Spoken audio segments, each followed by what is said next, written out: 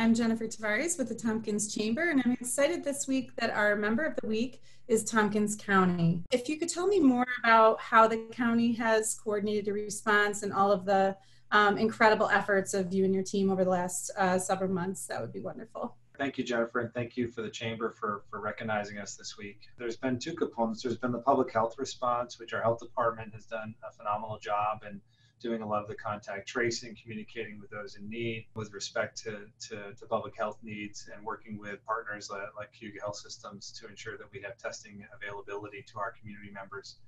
The other element of our response is coordinating with a lot of different stakeholders, anywhere from childcare to food needs to higher ed coordination, as well as economic development coordination. I also have with me Amy Hendricks, who is one of the deputy county administrators. I think it's the community and our employees have all taken on leadership and personal accountability.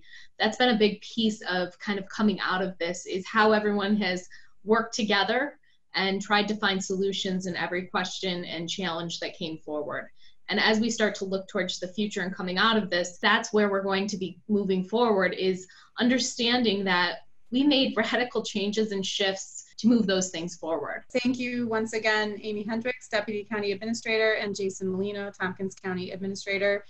Our member of the week this week is Tompkins County. Congratulations. See the local businesses and organizations that make Tompkins County thrive. Tune in to New York Local Ithaca each week to celebrate the Tompkins Chamber Member of the Week. Brought to you by Visions Federal Credit Union.